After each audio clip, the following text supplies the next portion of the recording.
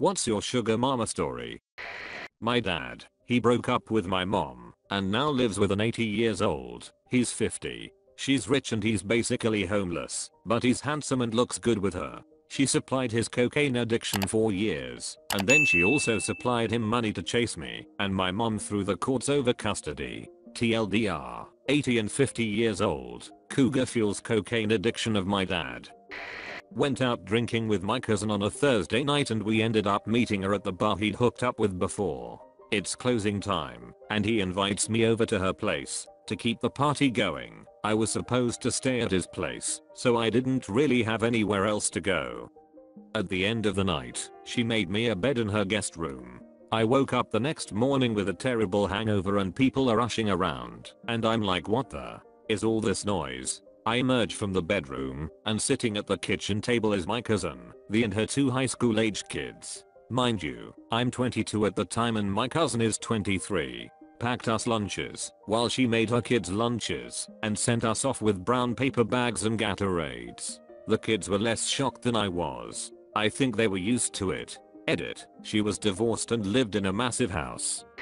Ex constantly bought me food, and would give me money if I wanted beer or weed, but would then leave the beer and weed knowing I would drink or smoke it all. She only ever came to my apartment for 6, and would then leave when I couldn't get it up again.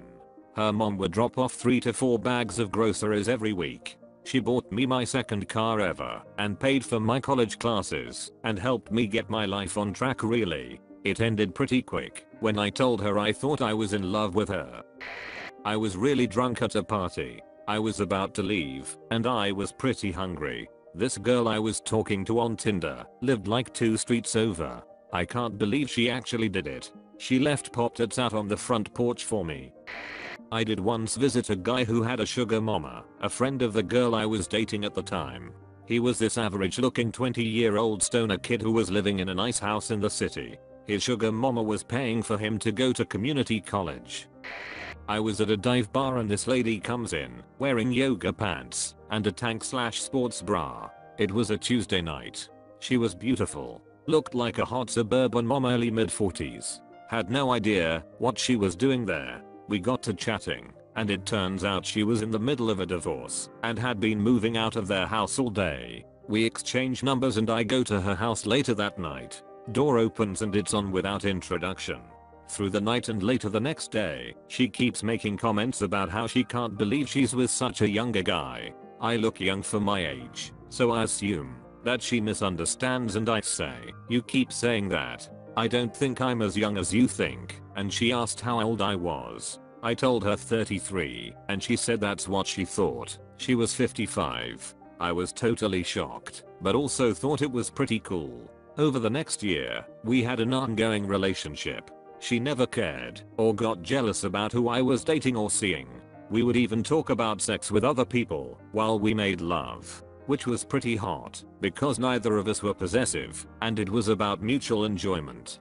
She was very adventurous sexually, and I felt I could open up about anything and be truly open with her without judgment. We would go out to restaurants and she would always pay. She paid for us to take one small trip for a week together out of town, which was awesome. She always talked about how she had an older man set her up in business when she was young and how she'd like to do the same for me. And we would talk about plans for what that would look like. She even suggested I move into her spare bedroom and be roommates, saying she wouldn't be jealous if I brought a girl home. I thought that was a bit too complicated and would work only in theory, so I respectfully declined. I moved off, and she found someone her own age and we talk less and less all the time, but I keep her updated on my life. I think of her fondly and often, and tell her I love her. I consider her a very special woman to me, and she still inspires me. A female friend of mine asked me if I'd be interested in becoming FWB, so we came to a mutual agreement and hung out a few times a week at my place. After the first week, she started bringing me food. The second week, she cleaned my kitchen. And by the third week, we were no longer just friends with benefits. 6 or so years ago I was just out of college in Southern California, living with my grandpa, and asked out a Chinese grad student after meeting her at work. On our second date, she picked me up in a shiny black Audi.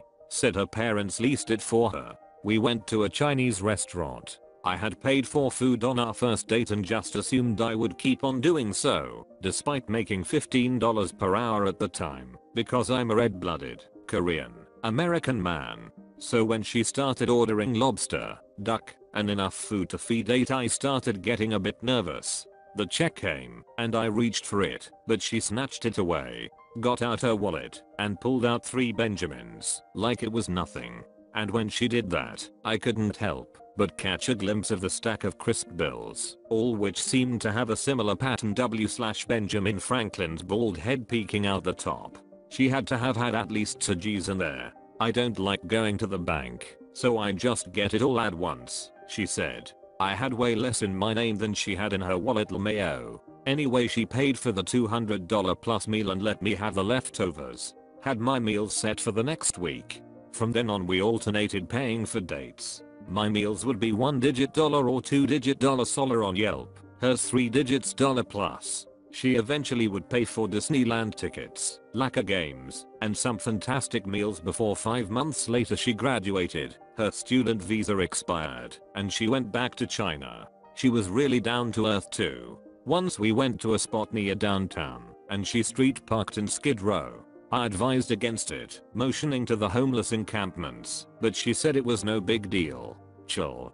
Her English was good enough to hold conversation, but once we were lying in bed, and it was kind of a lull, and she said out of the blue, "I'm funnier in Chinese," which I thought was hilarious, but also sad. Maybe because of that, we didn't text much outside of planning our weekends. I sometimes wondered whether she had 2 or 3 boyfriends she was just cycling through, lol. She didn't have Facebook, only Weibo, or some other Chinese social media. I texted her a few years ago, but the normally blue bubbles were now green. Still, we had a lot of fun, and she helped get me through those post-grad broke blues. Hope she's doing alright. This happened in Tokyo around 5 or 6 years ago. Met a client at work when I was 26 or 27. She was 32 or 33. She was really cute, very smart and educated, and we got on very well together. She was a bit of a train geek. She liked riding trains. Fairly common in Japan, but rare for a woman. She had a lot of cute quirks like that. She could tell you the make and model of every pantograph on every train in operation in Japan. Anyone who knows Japanese politics has heard her name before. I didn't know who she was when we first met, but my boss later on told me to treat her like a VIP at all times. Anyway, our work project wrapped up, and we decided to go out for a bite at a nearby restaurant. She tells me she needs help preparing for an interview at a very famous company for a very unique role that they would essentially be creating just for her. I tell her I'd be happy to help her with it. I didn't have any ulterior motives. I genuinely liked her and wanted her to succeed. We met up again to do the interview prep and one more final practice after that. She invited me to play darts with her after we'd finished, since she apparently enjoyed darts and I'd never played before. We went out to a darts bar in the early evening, and somehow we ended up playing a game where the loser of the game had to drink tequila shots. She mopped the floor with me, but we both started doing shots until well past the last trains home. Eventually we wound up going to an internet cafe to spend the rest of the night, but things progressed pretty quickly. She got touchy-feely, and we decided to get out of there and go to a hotel together. And so began our relationship. She turned out to be richer than God.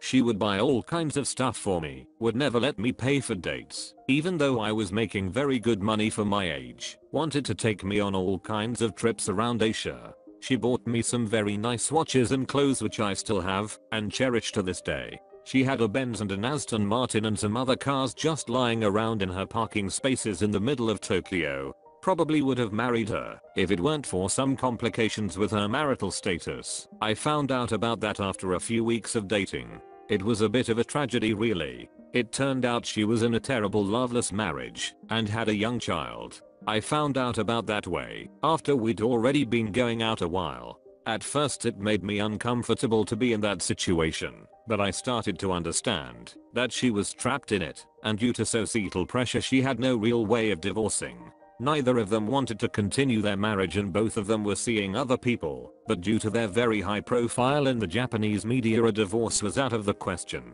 We ended up breaking up when we realized having a kid together would cause irreversible damage to her political career, and that a divorce to marry a white guy would be the end for her professionally.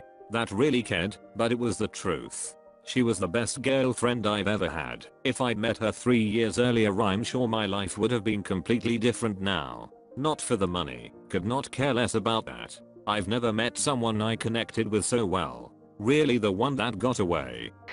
Met a 30-year-old widow on Xbox when I was 19.